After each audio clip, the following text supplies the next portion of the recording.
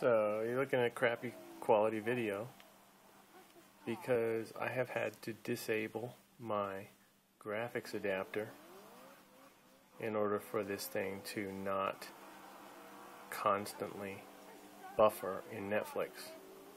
So I'm showing you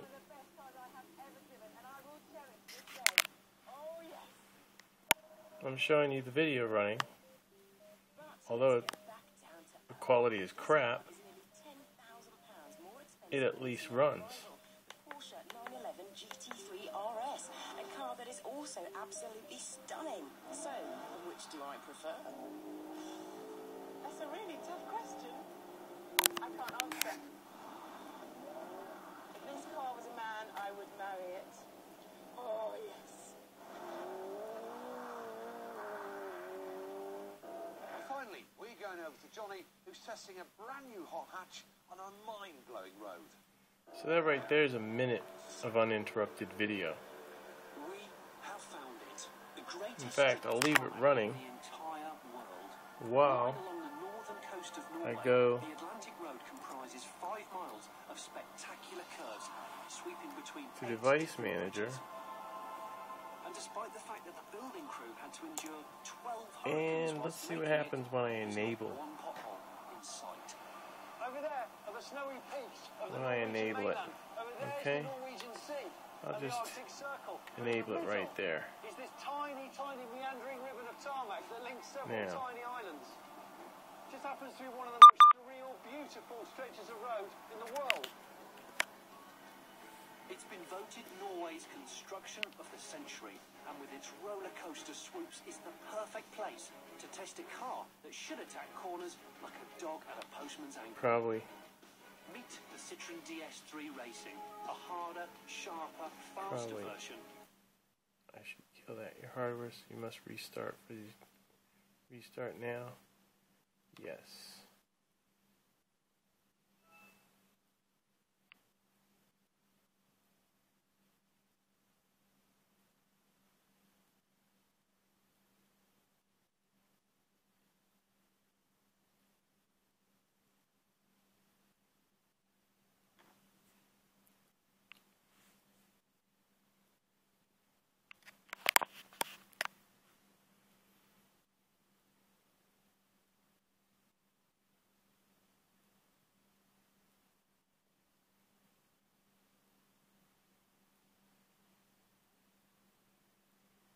Sorry about this. Doesn't take that long to restart this machine.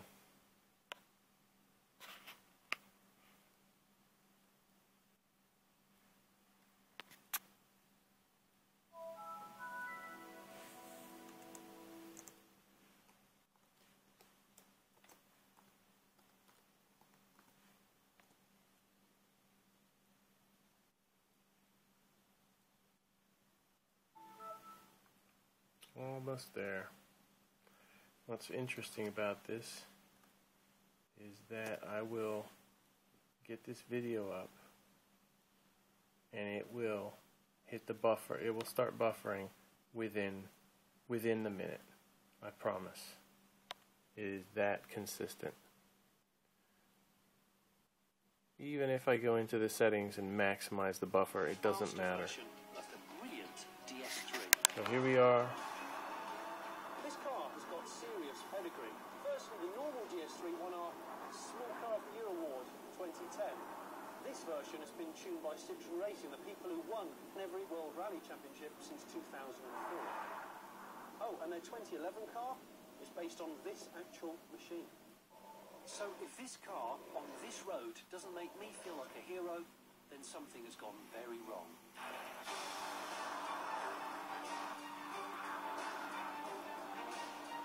Wow. Double wow, look at this. There's this huge bridge with a completely blind crest. It looks like it just ends. Our cameras just don't do justice to how surreal driving across this blind-crested bridge really is. I'm definitely going to have to slow down because my brain's panicking a little bit. It's mind-blowing. Wow, that bridge is so gorgeous.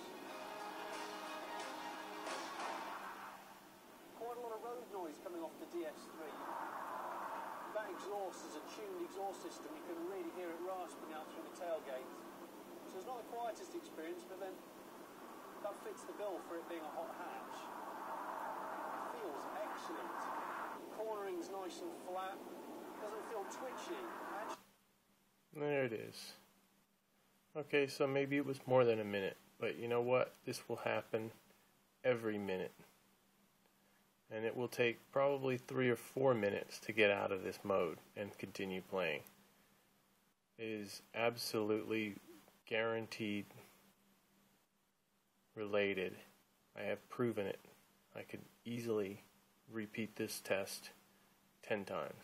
I've already repeated it numerous times to the point where I knew I could repeat it for this video. So the Intel HD Graphics 3000 piece of crap in this computer, and I've used the original drivers that it came with. I've used the latest drivers from Intel. I've used the latest drivers from Windows Update, and all of them. Oh, I've used the latest drivers from ASUS Download, and every single one of them has this exact same problem. So as usual with a Windows machine, I've wasted another evening of my life screwing around with settings that I shouldn't have to screw around with, and this will be absolutely the last Windows machine I ever pay for with my own money. If I have to use them at work, okay, that's fine, but I'm never going to buy another one. You guys, you really, really suck. I didn't even bother telling you this machine that's a year old. If I happen to move around, oh dear, I've gone to battery mode because this stupid little thing, power connector, is mounted in such a stupid way and in such a stupid place that it's practically impossible to own the thing without eventually damaging it.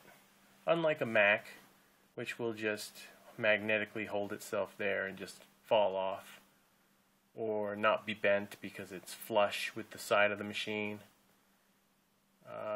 These Windows machines are just garbage. ASUS, you know, you have this great reputation. I'm sorry, you didn't live up to it. This machine, this N53SV, is a piece of trash, and I regret buying it. I really regret buying this machine. There's many other reasons why it sucks. I could go on and on about how badly this sucks, how often I have to clean it, how often I have to do things to maintain it. Meanwhile, I bought my wife MacBook Pro right around the same time, and it just works every time flawlessly. You guys are going to deserve your demise because you suck.